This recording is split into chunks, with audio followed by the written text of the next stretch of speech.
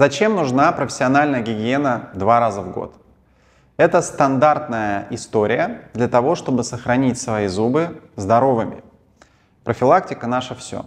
Дело в том, что остатки пищи и все, что заходит к нам в полость рта, и все элементы, все бактерии, вся флора, которая находится в слюне с остатками пищи, она цепляется к зубам, создавая такой тонкий невидимый налет.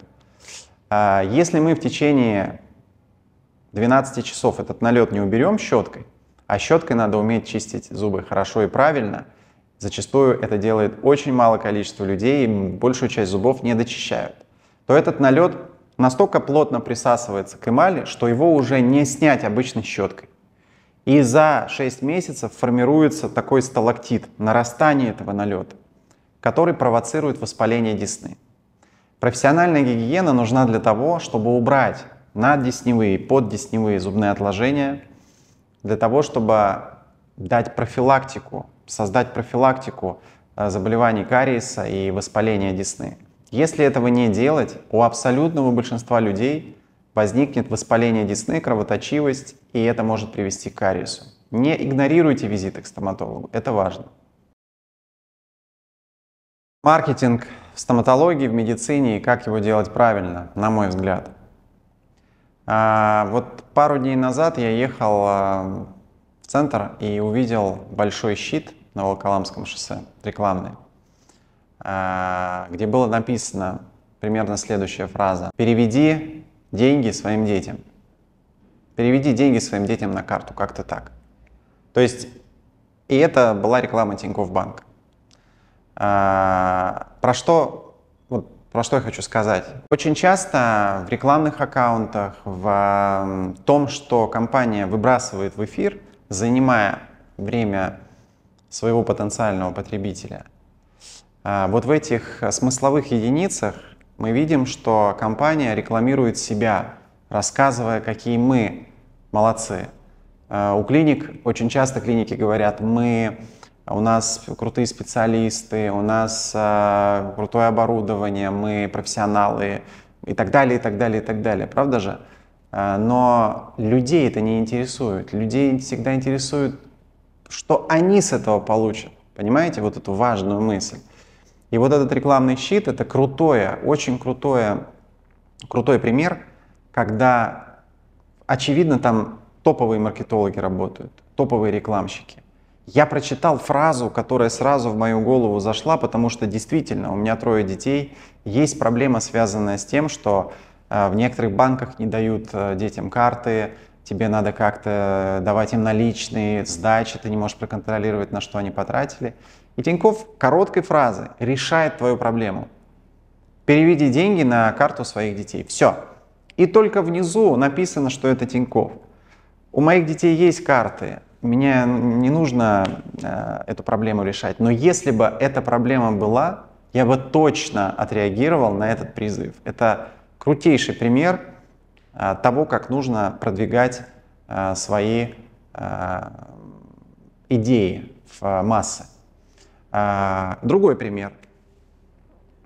Вчера я увидел в Инстаграме у одной коллеги Reels, видео про то, что она, то есть про то, чем ее клиника лучше, чем другие. Да? То есть она записывает видео и говорит: когда вы придете в мою клинику, вас встретит аромат, который сделан специально для этой клиники. Такого аромата нет нигде.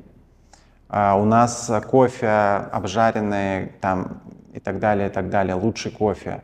Там чуть ли не бариста делает. У нас стоят просекко холодное, лучшее. То есть человек говорит не про то, что нужно мне. Что нужно мне, когда я иду в медицинскую клинику? Мне нужно качественное лечение. Мне нужно, чтобы не было боли. Мне нужно, чтобы было быстро. Мне нужно, чтобы было надежно. Мне нужно, чтобы ко мне отнеслись максимально уважительно, потому что когда человек находится у врача, он как будто раздет. Это очень интимный процесс, понимаете? И вот про это мне хочется услышать, что я получу как пациент, какая у вас система лояльности есть, если я всю свою семью приведу.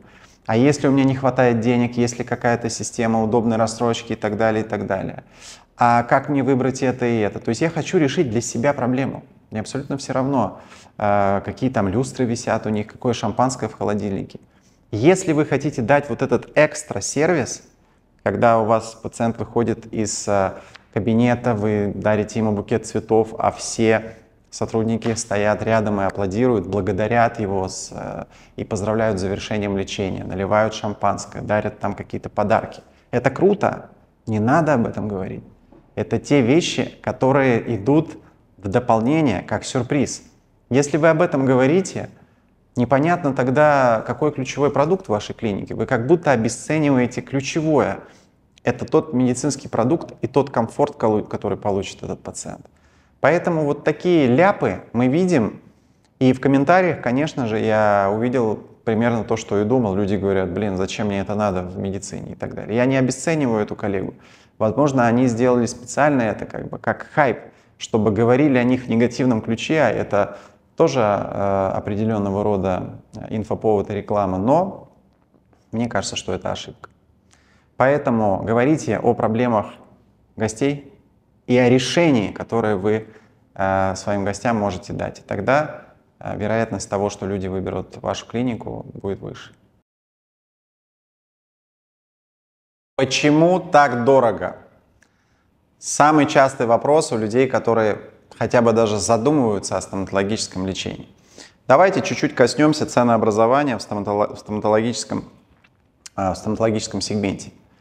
Все дело в том, что для того, чтобы полечить маленький кариес, маленькую дырочку в зубе, нужно не просто кусочек пломбы, нужно порядка 40-50 инструментов и деталей, каждый из которых стоит очень дорого.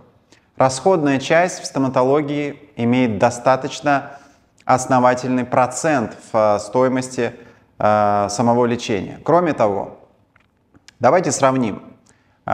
Куча профессий на сегодняшний день осваиваются за несколько месяцев. Ты за несколько месяцев можешь стать мастером маникюра, парикмахером или, как сейчас принято говорить, специалистом барбершопа, кем-то еще, человеком, который может уже сегодня зарабатывать деньги, беря за это хорошую стоимость. Сколько стоит маникюр в приличном салоне? Давайте вспомним. Но давайте поговорим про врача. Врач учится как минимум 10 лет. Базовый институт, после которого он не может работать, потом интернатура, ординатура, наработка опыта и самое главное, у врача есть ответственность за вашу жизнь. Если эта пломбочка будет поставлена неправильно, у вас может быть не только проблемы с этим зубом, но и с прикусом, что может привести к заболеванию височно-нижнечелюстного сустава. Очень много деталей, которые обычному человеку просто неизвестны, так как находятся за ширмой. А сколько стоит лечение кариеса? 5 тысяч, 10, 15 в среднем по Москве. Разве это дорого? А дорого относительно чего? Ужина в ресторане, в приличном, где вы меньше 10 тысяч рублей, все равно не заплатите за 2 человек. Все относительно и все в рамках приоритетов. Этот вопрос имеет две проблемы. Первое. То, что, как правило, у нас стоматологическое лечение люди получают тогда, когда нужно делать огромный объем, а не просто полечить дырочку. И это стоит миллионы и несколько лет лечения. И именно из этого складывается впечатление, что это дорого. А второе, потому что привыкли, что медицина бесплатна. И вроде как лечение вообще не требует никаких затрат. Но это не так, друзья мои. И если вы хотите быть здоровыми, и если вы не хотите много тратить на стоматологию, просто посещайте стоматолога 2 раза в год, проходите свои осмотры, делайте профессиональную гигиену и качественно чистите зубы 2 раза в день по 2 минуты. И вам не придется выкладывать круглые суммы за свое лечение. Расскажу вам про миссию нашей компании. Миссия TopSmile звучит так. Собираем мировой доказанный опыт лечения и делаем доступным в TopSmile. Каждое слово здесь важно, и я сейчас немножко подробнее расскажу вам об этом. Под фразой «собираем международный опыт лечения» подразумевается, что мы всегда непрерывно обучаемся и интересуемся лучшими методиками, лучшими техниками лечения по всему миру. И все это привносим в нашу клинику для того, чтобы давать самое лучшее современное лечение нашим пациентам. Под фразой «делаем доступным» в TopSmile есть два определения здесь. Доступным с точки зрения того, что вы можете получить это самое современное профессиональное лечение в рамках TopSmile. А второе, то, что мы стараемся сделать его доступным для вас финансово.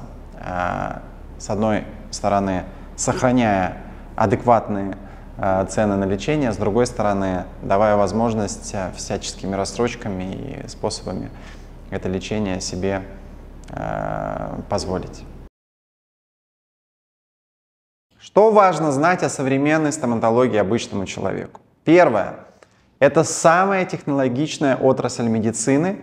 И все, что, на ваш взгляд, было в стоматологии 10, 15, 20 лет назад, сегодня выглядит совершенно иначе. Это комфортно, безболезненно, очень приятно и совершенно безопасно. Дальше. Стоматологическое лечение – это все-таки вынужденная мера. Вы не можете не ходить к стоматологу никогда и рассчитывать, что у вас будут здоровые зубы. Так уж получилось. Поэтому даже если вы хорошо чистите свои зубы, не едите сладкого и очень внимательно относитесь к профилактике кариеса, вам нужно посещать раз в полгода стоматолога для того, чтобы он убедился в этом, так как вы сами никогда не сможете понять, есть ли у вас кариес или нет. И во-вторых, нужно делать профессиональную гигиену, ведь налет уже через сутки, если вы его не почистили, вы не можете очистить обычной щеткой, он уже приклеивается к тканям зуба. Посещайте стоматолога, это современно, классно, безболезненно, комфортно, и если вы не запускаете себя, то недорого.